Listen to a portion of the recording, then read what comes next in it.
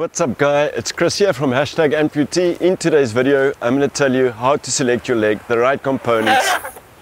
I can't show you how to do that to have quality of life.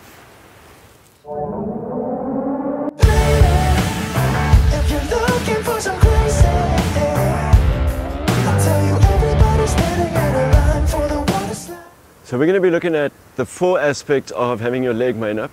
The first is obviously the socket, what you have to keep in mind when you have the socket made up.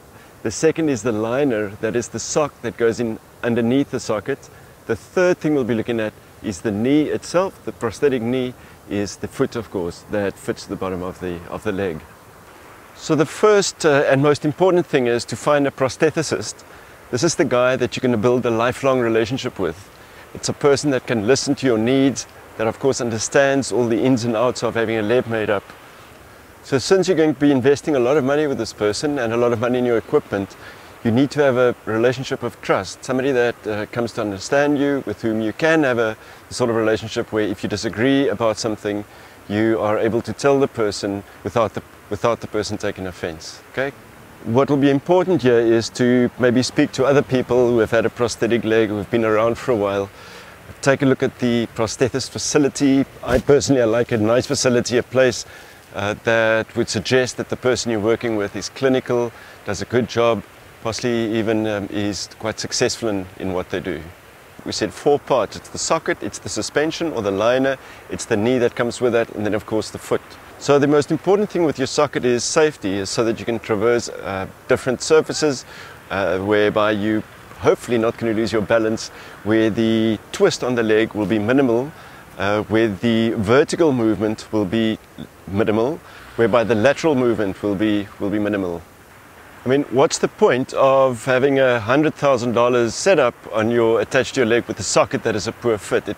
It completely negates the effectiveness of the foot that you spent a lot of money on and the knee that you spent a lot of money on. Another important aspect of having the right socket is there's something to be said for aesthetics. This is something we're going to be wearing for a long time. So it's kind of desirable to have something that you like to look at when you put it on. Something that you can feel good of, even proud of.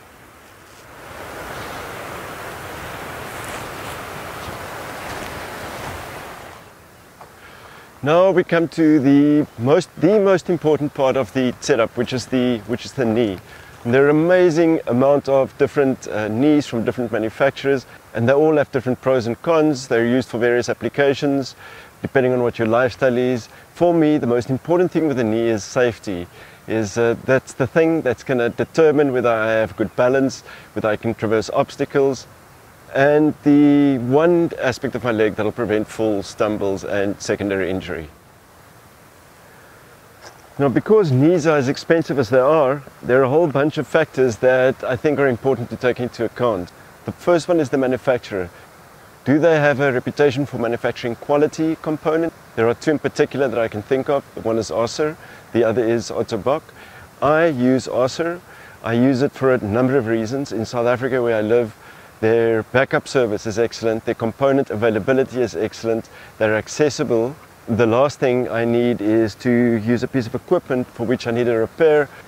My mobility has been compromised and I need to wait for parts. So my suggestion would be that you ask your prosthetist to give you a loaner and to try different knees and to see how it fits in with the different aspects of your lifestyle. There are a few things that I myself considered when I chose the knee that I use. The first is, how often do I walk? This is something that we don't think about a lot, but walking is such a big part of our everyday, or the biggest part of our everyday activity, and it's the one thing that we need to make absolutely certain of, that we are comfortable in every aspect of our lives, whether it's at home, whether it's at work, whether it's doing my sport. We will be spending the majority of the time walking. The second aspect, I think, which is really important to consider is, what are your hobbies? Do you enjoy photography, for example? Do you need to get across different landscapes? Do you need to get to inaccessible areas? The third aspect that I think is really important to consider is, what are your sports? Which are the sports that you'd like to engage in? I myself enjoy numerous outdoor activities, such as rowing, surfing, going for a hike. So for me, safety is really important. It needs to be a good load-bearing knee. It needs to be the kind of knee that won't give when I'm walking down slopes or going up slopes. Also a knee that is splash proof. I go close to water when I put my kayak in the water, or when I go in for a surf. So I do need something that is splash proof. You've got to bear in mind that our leg determines our quality of life. My go-to saying is that figure out what your budget is, what is the maximum that you can spend, add 50% and get the best possible knee that you can for that money. So the third part of a good leg would be the foot, of course. So the foot is the part of the leg that will absorb the first impact. It is the first part of your leg that provides the stability upon which the rest will settle. Once again, you could ask yourself, how much flex do I need on this foot?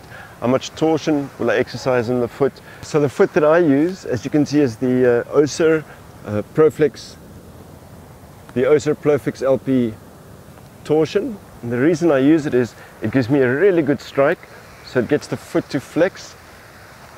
It also has good torque on it, so it's got this rubber ball at the bottom that gives me the torque that I need to be able to twist and to turn, and for the foot to provide the extra stability for the leg.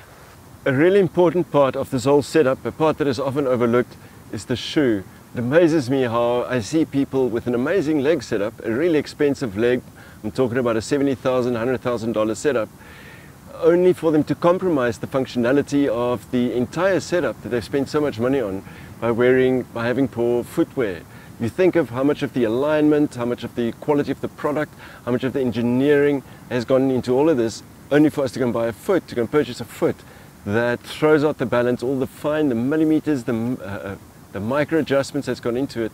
It just doesn't make any sense.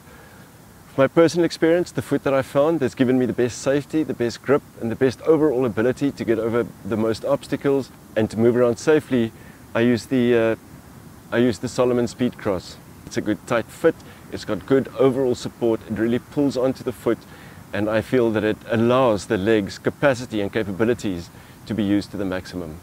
The point I want to get back to is the one of overall aesthetics. So if you look at my setup here, this is something I really enjoy. It's got the nice carbon fiber look. I like the Rheo XC knee. I like the grey coloring of it. I enjoy the foot that goes with it, the functionality of it, as well as the look of it, and ultimately the black Solomon shoe I feel complements the whole lot. I mean, think about it, guys. We spent a lot of money on putting this whole leg together. When I walk around with it, I want to feel good with it. I kind of enjoy it when people come up to me and tell me that's a good setup, it's a nice looking setup. So one of the reasons why I'd say safety is so important is, so you've got this leg, we spent a lot of money on the leg, and to walk around with it feeling anxious all the time and nervous all the time that I'm going to fall completely defeats the object of all the thinking and all the expenses and all the engineering that's gone into a leg. Okay guys, and then something else I want to say is that when deciding how much money I'm going to spend on my leg, the question, should I spend that amount of money, became less important than, is it worth the risk not to spend that money? Okay, that concludes our video for today. Thanks for watching. If you enjoyed the video, smash that like button.